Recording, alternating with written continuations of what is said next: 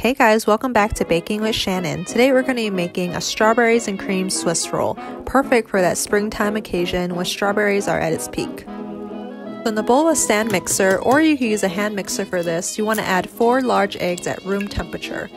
It's critical that the eggs are room temperature, that way you can beat in more volume and more air into our cake. So to our eggs, you want to add 1/3 of a cup or 68 grams of granulated white sugar. I cut the sugar back by about 30% compared to the original recipe, so it still gives it a light and airy texture as well as some sweetness, but not being too sweet.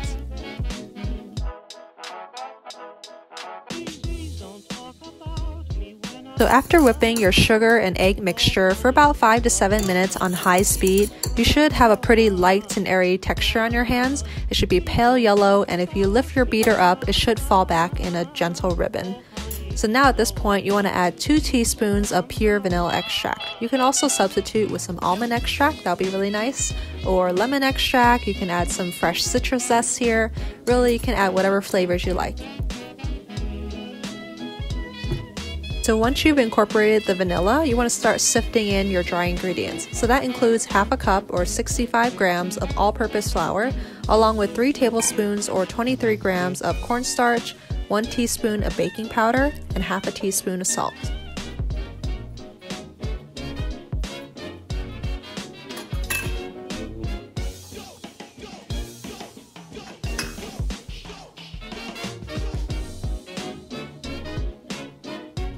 So make sure as you're folding those dry ingredients in, you're using either a rubber spatula or a wired whisk to make sure you're getting deep down into the depths of those bowls, where it tends to be a lot of hidden pockets of dry flour that you want to incorporate. Keep in mind as you're folding in those dry ingredients, you don't want to over mix it and deflate the batter after working so hard to incorporate so much air into those eggs. It's really just a fine balance of mixing things just until it's incorporated and not overdoing it.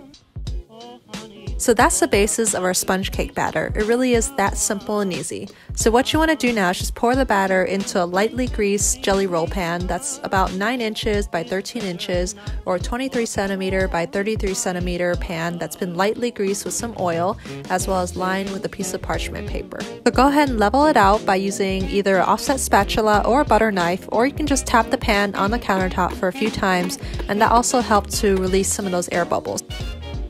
So then just bake your cake off at 325 degrees Fahrenheit or 160 degrees Celsius for about 15 to 18 minutes, or until it's lightly golden in color and is dry to the touch. Once the cake is done, go ahead and remove it from the oven, and while it's still hot and being very careful not to burn yourself, run a knife around the edges just to loosen it and make sure it's not sticking. The reason why we're doing it now is because we need to roll the cake while it's still fresh and warm. That way it's a little bit more pliable and it's less likely to crack. Before the cake is inverted, make sure to dust the top with a little bit of powdered sugar, so that way it prevents it from sticking to the parchment paper. So now just place your piece of parchment paper, or you can use a clean tea towel for this, and just flip it over in one fell swoop. Once you flip your cake over, go ahead and remove that bottom layer of parchment paper and just repeat the same procedure, dusting a light layer of powdered sugar on top before we start rolling. So now while the cake is still warm and pliable, you want to start rolling. And I like to roll from the shorter end because I like a thicker, stoutier cake, but you can also roll from the longer edge to produce a thinner and longer cake.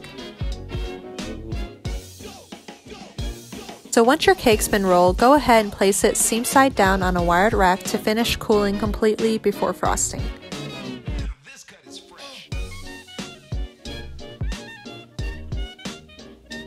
So while our cake is cooling, I'm whipping up some cold, heavy cream along with some powdered sugar to your taste until it reaches stiff peaks. And if you want a healthier spin on this, you can definitely use some Greek yogurt, like non-fat Greek yogurt, mixed with a little bit of honey and a touch of vanilla. That'll be equally delicious, and it'll be a great reason to have cake for breakfast.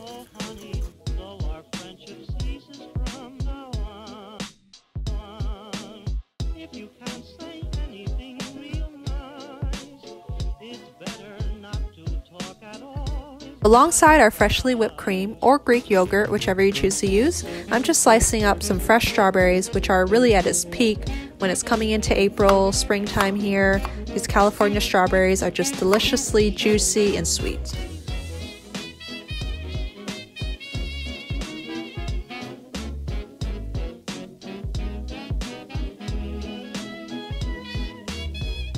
So all there's left to do now is just unroll the cake that's been completely cooled and just add your cream or your yogurt, whichever you're using, add the strawberries, but just kind of be modest because if you add too much, it's going to spill out the sides. But either way, fill your cake up, roll it up, and you're good to go.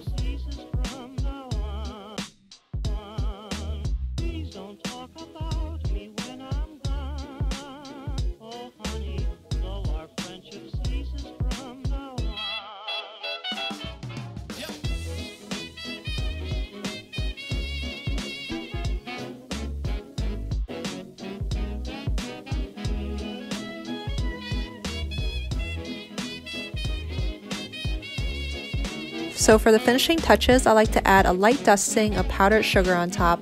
Of course, you don't have to add it if you don't want to, but either way, you have a nice light and airy cake that's not too sweet, because again, we did cut back on the sugar by about 30%, and who doesn't love strawberries and cream, or strawberries and Greek yogurt for a healthy twist.